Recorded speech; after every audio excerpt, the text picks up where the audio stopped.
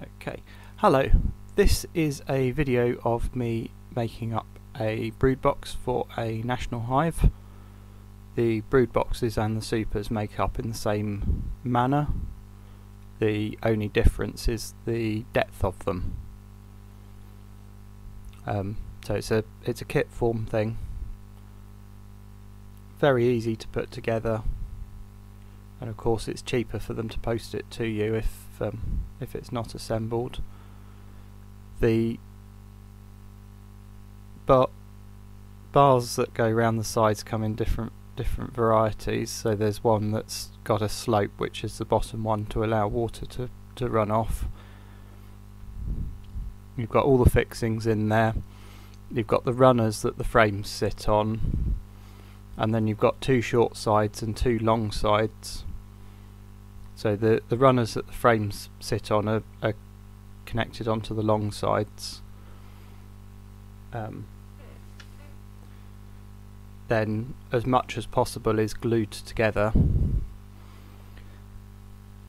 Now when the shorter sides are put into the longer sides, they need to be 7/16 down, which is it's a B space measurement. So it just needs to be carefully measured. But you can see that there the top side is fairly square, and the bottom edge has got a little bit of a slope on it, just so that it means if you get any moisture in there, it runs off.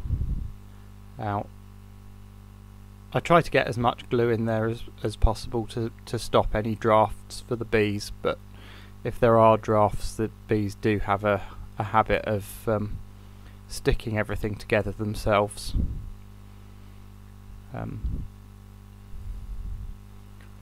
Now it's also important to try and keep everything square, because by the time you've stacked a few of these frames on top of boxes on top of each other, if it starts getting out of square, it becomes more difficult. Nothing sits quite right. So you want to keep it square, and then everything's nailed together.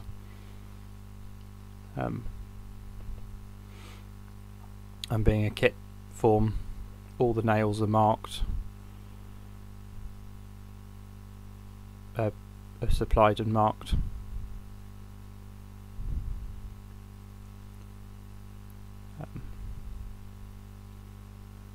And yeah, make sure you keep it square, and then all the frames get slid in with a dummy board on the end.